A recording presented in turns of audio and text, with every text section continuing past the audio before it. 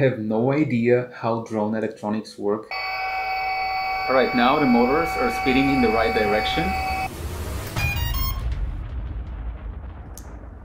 Each autonomous UAV needs a few key components. Very briefly, we have a power supply that connects to a power distribution board. The board powers your electronic speed controller, also known as an ESC, which then powers your motors. The power distribution board also downregulates the voltage and powers your flight controller, which is your UAV's main computer. It runs the software that flies your drone and communicates with all other components. Fixed-wing aircraft also have servos for control surfaces and other features. They are powered by the pins on your flight controller, alongside any peripherals like the GPS and compass unit, radio and video transmitters and receivers, airspeed sensors, and more. The requirements for this drone are vertical takeoff and landing and the ability to perform autonomous missions. For that purpose, I chose to run it on ArduPilot software. One of the entry-level flight controllers that run ArduPilot and support VTOL aircraft is the SpeedyBee F405 wing. While it does not have a triple redundant inertial measurement unit and high-speed processors, it seems to do a great job with smaller UAVs, especially for the price point. It does come with an app, but we'll hook it up via USB and install ArduPilot on it. ArduPilot is an open-source autopilot software suite that supports a wide range of vehicles, providing advanced features like autonomous navigation, flight stabilization, and mission planning. It is widely used in both hobbyist and professional applications. A good alternative is PX4, but I have not tried it yet. After we install ArduPlane, we need to explain to the system what type of UAV we have. Like, does it have the ability to hover? How many motors does it have? Is it a tilt rotor design? And so on. The system needs all of that information, and we have it from the manual provided by Flightery for this specific UAV. All we really need to do is to override it in the full parameters list via any ground control software.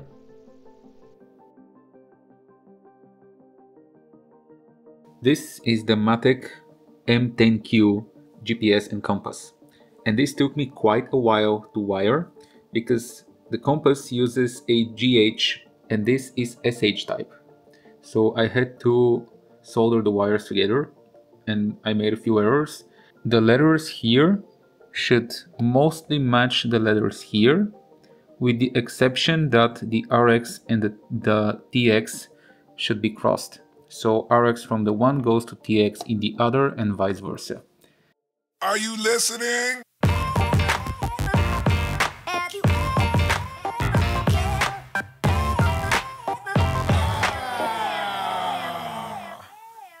Alright, major next step. Now this is the DJI O3 Air Unit, which is connected to the flight controller, which is connected to the battery. And that's important because you can only pair the DJI Air Unit while connected to battery, not via USB alone. And now, when we paired it with the DJI remote, we can actually see the inputs of the remote. Here's another update. Last night I repurposed my piano stand, and that essentially gives me easy access into the insides where all the wires are, which is going to be rather fun to figure out. The other thing is that this DJI O3 Air Unit, it starts overheating as soon as I plug it into the battery, which based on the forums seems to be normal.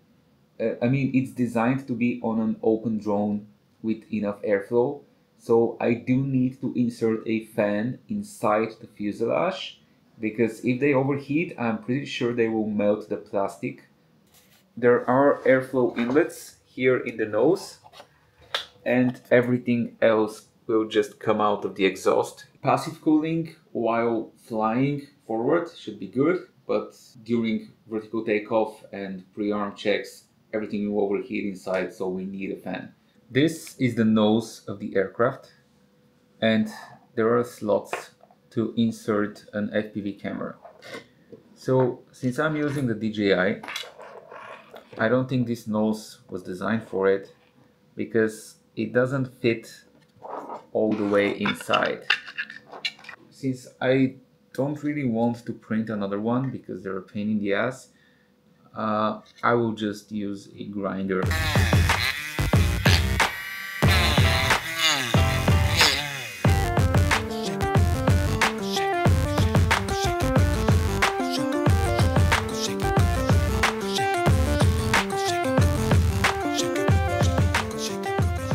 Now that the DJI is mounted, we have the other challenge, and that this unit is overheating quite fast.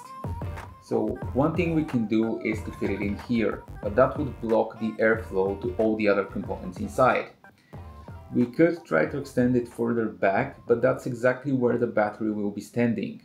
And placing it on top of the battery would mean that getting the battery in and out of the plane would be very difficult. Mounting it on the side of the battery would mean that it would not get enough airflow. And so we don't really have a lot of options because this cable is limited. I will create a mount for it and attach it here to this part. I think that's the only viable way of mounting this component.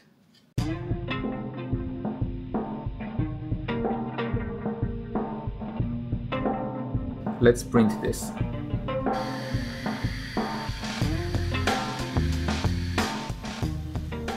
This is a super exciting moment because this is the first part ever that I've designed in 3D and that I've printed and that it's actually functional.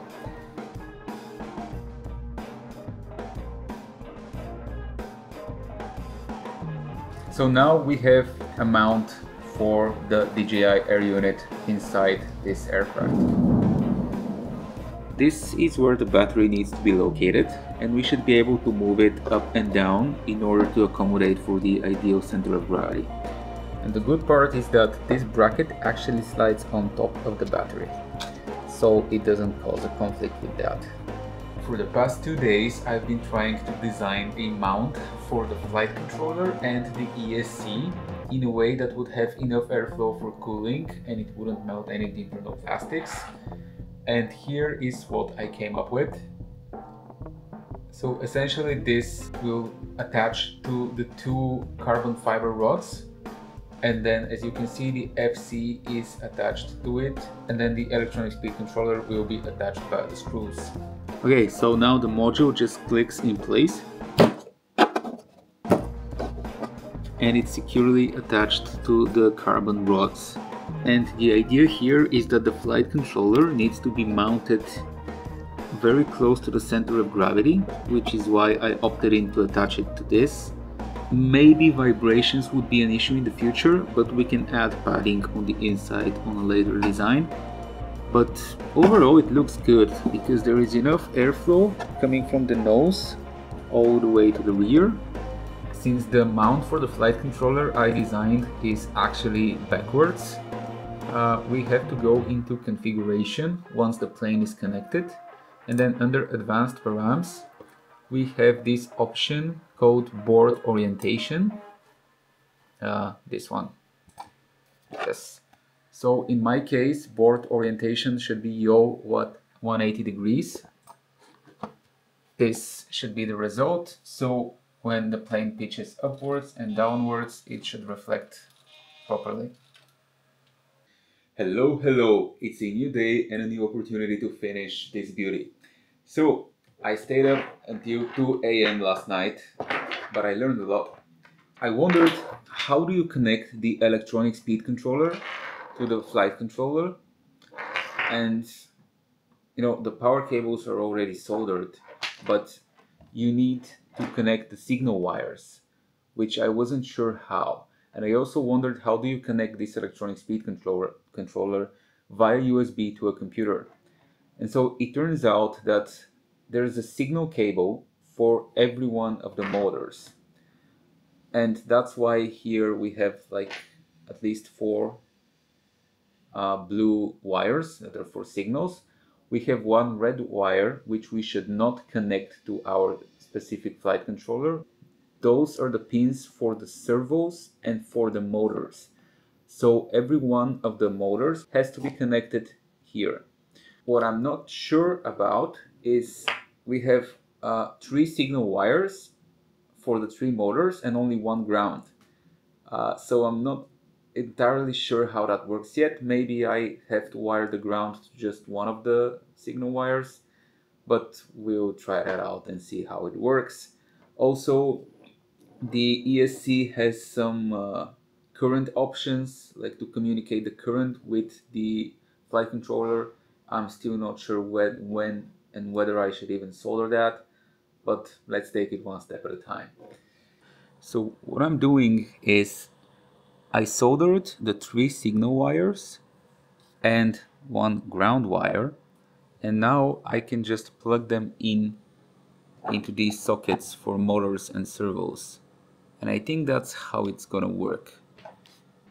So one important note is that you should use electrical tape in order to isolate the big wires from all of the pins inside of here, because it's very easy for them to touch. So I found this wiring diagram, and it essentially shows 1 ground and the 3 motors that we need, but I'm not sure about those 2. So one for them is for current and the other is TX. So I'm not really sure what they do. We're gonna try to work it out without them. This is gonna be my first attempt. So the 4 wires, 3 signal wires and 1 ground wire, we just plug into the S bus 1, 2 and 3, where the ground wire just comes to one of the S buses. So yeah, I'll give that a try. Next order of business, I need to solder the motors.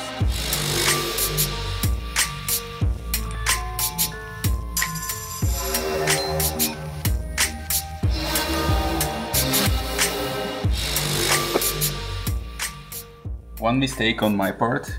We actually, for the tricopter configuration, we actually need the 4th motor instead of the 3rd. So we're just gonna use numbers 1, 2 and 4.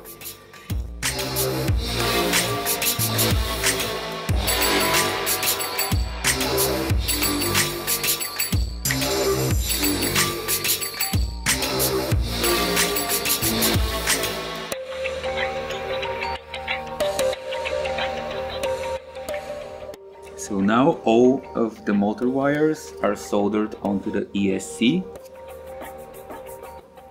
And now all I have to do is plug everything together and see whether the connections are correct, which would be a wonder if they are, because this is my first time soldering anything electronics related. Alright, to check the motors, I booted up this old laptop without a monitor, so I hooked it to my monitor and installed Mission Planner. And now I'm configuring the motors 1, 2 and 4, as you can see, on the first 3 pins. So they are connected here to the first 3 pins, which is connected to the back of the ESC, and that powers the motors. And when I do the test, this is motor A. So that's working. For some reason this is motor B, which isn't working as expected. And then this is motor D, which is working as expected. Alright, doing another test. This is motor A. It's motor D. And now I rewired motor B.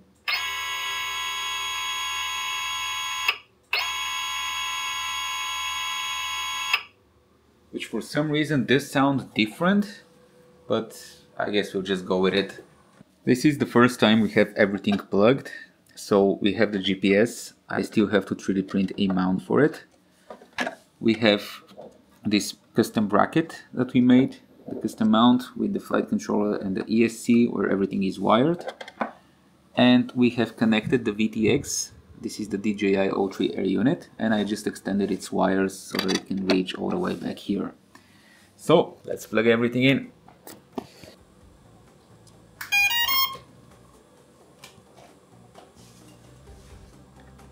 Alright, so it seems that the GPS is connected, flight controller is happy, and the VTX needs its controller.